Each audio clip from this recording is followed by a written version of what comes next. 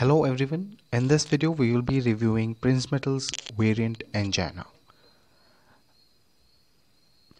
This is a severe ischemic pain that occurs at rest, but not usually with exertion, and is associated with transient ST segment elevation.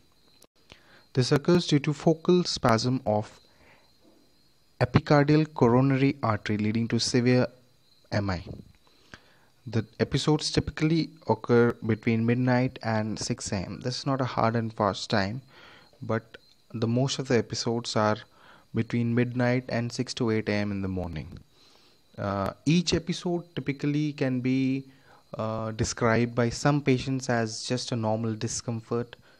For some patients it might woke them up from sleep and they might describe it as a typical chest pain spreading to their jaw, neckline and their left arm.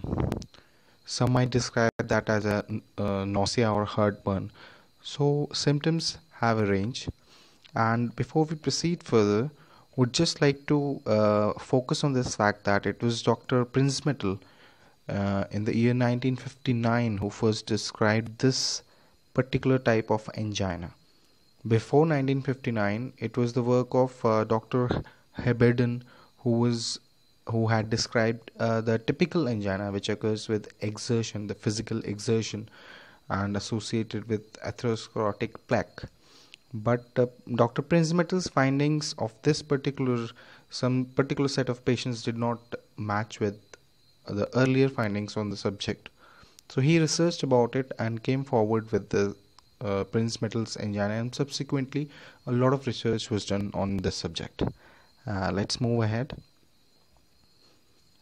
Now coming to cause even till date is not very clearly defined, that it's not being pinpointed, but we know a lot about the disease. This may be due to hypercontractility of vascular smooth muscle to the vasoconstrictor mitogens, leukotrienes or serotonin. Basically the endothelial smooth muscle becomes hypersensitive in certain set of patients to various forms of mitogens, leukotrienes or serotonins. This Prinzmetal's variant angina is most commonly seen in patients who smoke and people who have high blood pressure or high cholesterol. This thing here, high blood pressure, high cholesterol, and people who smoke. Now this is a list of things which may precipitate an attack.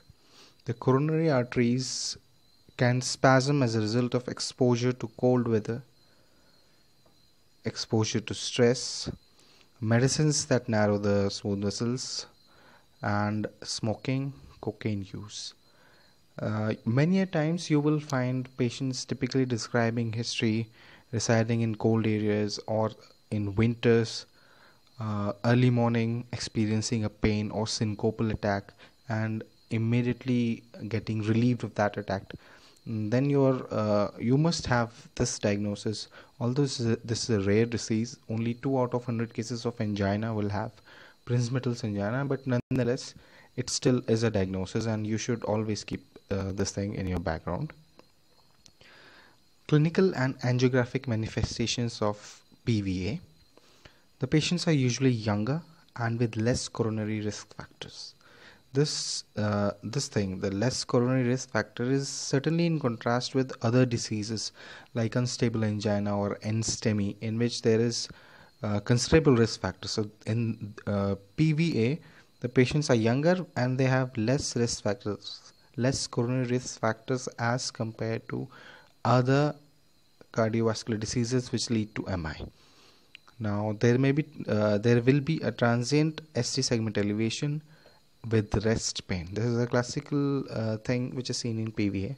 Even at rest, the pain which occurs at rest will show ST segment elevation, and when the pain subsides, the ST segment elevation goes.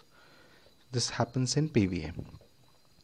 Many patients may also exhibit multiple episodes of asymptomatic ST segment elevation, which we term it as silent ischemia. There will be no pain, they are admitted for some other reason, and they are being monitored on ECG, there you will find ST segment elevation. But then you ask the patient, they have no complaint, absolutely no pain, nothing, but on monitoring you find ST segment elevation. This is a silent ischemia and it goes away after some time. On coronary angiography, the transient coronary spasm is the hallmark of PVA. Now, some things to remember. If there is a presence of atherosclerotic plaque, the spasm usually occurs within 1 centimeter of the plaque. This is a statistically significant information. Focal spasm most commonly occurs in right coronary artery. Now the third point here, this one.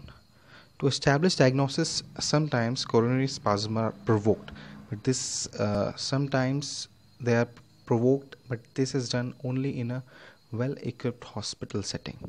They are provoked by ergonovin, acetylcholine, and hyperventilation.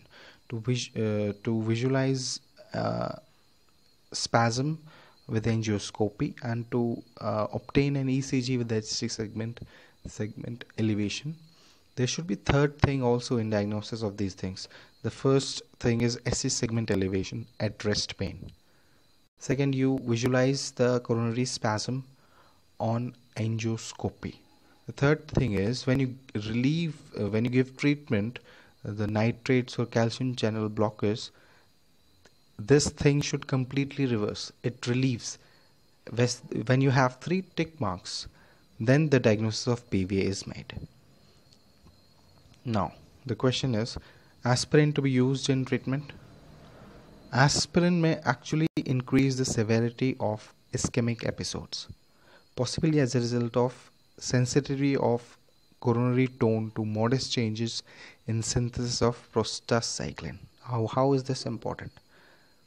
Prostacyclin is a smooth muscle vasodilator, and what this does is aspirin inhibits the production of arachidonic acid derivatives, and prostacyclin is one of those derivatives. So aspirin will inhibit prostacyclin, and since prostacyclin is no more available, smooth muscle relaxation does not happen, rather it becomes more sensitive to contractile elements.